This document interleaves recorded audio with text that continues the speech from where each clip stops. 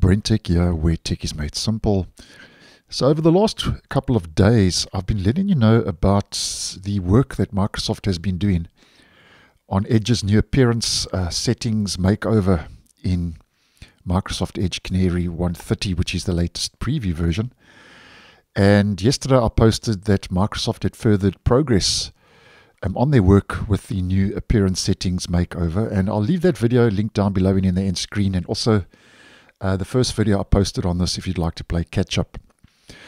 Now, I noticed today in my region that things are starting to look a little bit more functional, although not quite functional in the actual practicality of the workings, because over and above what I mentioned yesterday, that we could be getting the AR theme generator, and they've now got system light and dark modes. I saw today they've got a restore default. Now these browser colors are not working still because it's still very much in its infancy and early days. But the fact that this little restore default little toggle has been added indicates now that Microsoft is further progressing once again their work on this feature. And then something else that wasn't there yesterday is you can now explore themes from the Edge add-on store, which is more or less what we get in the stable version, although not looking the same. So that's a bit of work they've done there.